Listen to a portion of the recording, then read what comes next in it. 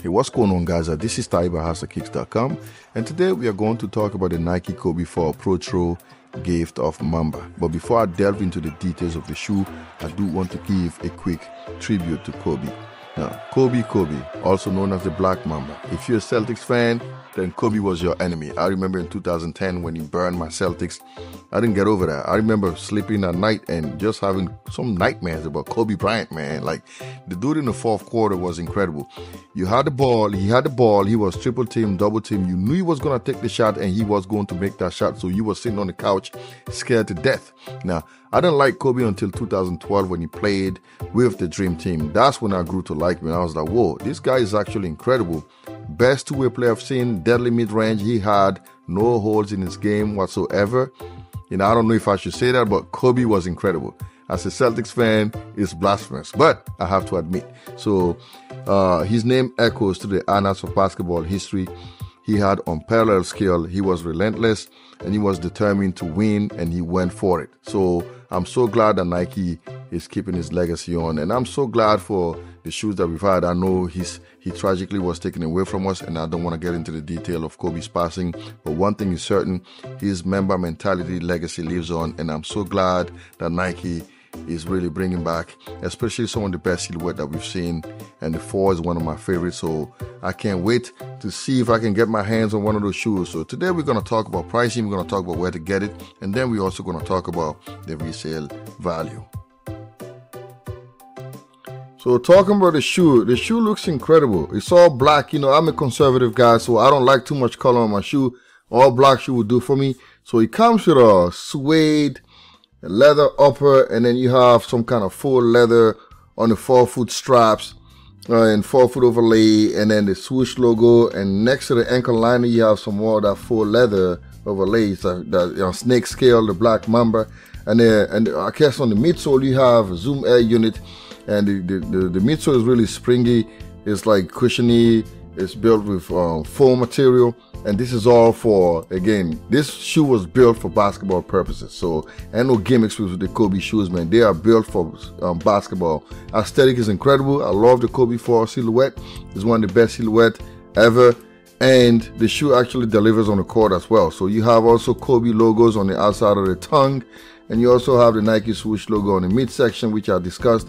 And then on the back side, on the TPU plate, you have a Kobe signature there, which is typical of most Kobe sneakers.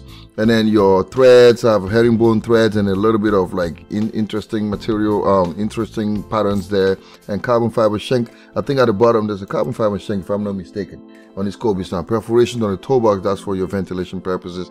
And again, great shoe. I love the blackout. I don't know if I'll be able to get the shoe because it's going to be super hard to get.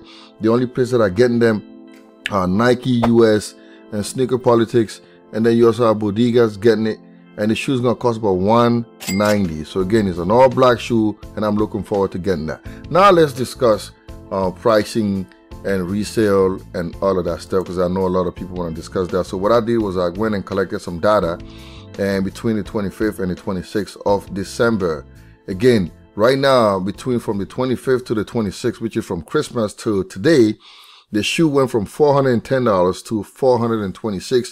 That's like a $16 bump. And the average sale price at this moment is about $413. Again, this shoe should not come as a surprise because you know a lot of people are going to want to get it. And as of now, the sell-through rate is like 67%. That's like 1.7 times the average sell-through rate. That's excellent news. If you're trying to sell this, you're not going to sit on it too long. A lot of people want it. I actually want the shoe. So I went ahead and also found the 5-number summary. So what I found out was the lowest sale recorded was like $250. That's for a size 4. And that size also happened to be an outlier. So that's not going to happen. That's not typical. Now, about 25% of the shoes sold between $250 to $376. And then half of them, that's 50%, sold between $376 and $447. And the highest sale were about 25% of the shoes, and they were between $447 and $524. Now, if you include the outlier, the overall average sale value is $414, and that's it with a 12.5% volatility. Now, that volatility is below normal. That's good news. So that means there's not going to be too much variation in the prices of the shoes, so it's not going to change too much from the average resale value. So that's great. So at $414, if you were to sell this shoe at $414, you'll be earning about $176 in profit, and that's like an 88% markup, and that gives you about 5.8 times above average, which is great news if you're looking to capitalize on it. I'm sure you'll spend a lot of money on Christmas, so you try and recover some of that money back. So if you can get access to this Kobe 4 Protro gift of Christmas, gift of Mamba, you're going to definitely earn some good dividends. Now, as far as like the earning by size, if you sell a size 8, you make about $85. If you sell a size 4, you make about $26. If you sell a size 9, you make $122. If you sell a size 9.5, you make $157. If you sell a size 10, you make $145. If you sell a size 10.5, you make $169. If you sell a size 11, $195. Size 11.5, you make $198. Size 12, you make $211. Size 13, you make $232, and in size 14, you make $258. So what's the story? The larger the size, the higher the profit. So if you want to capitalize on the shoe, aim for sizes 11 and higher.